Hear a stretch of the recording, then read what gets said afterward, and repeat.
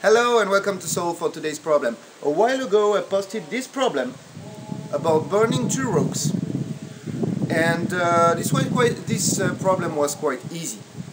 So here's a new problem based on the same principle but much more difficult. We still have two ropes and we're still going to burn them. They still burn irregularly, like this amount can burn in 15 minutes and that amount in 30 minutes.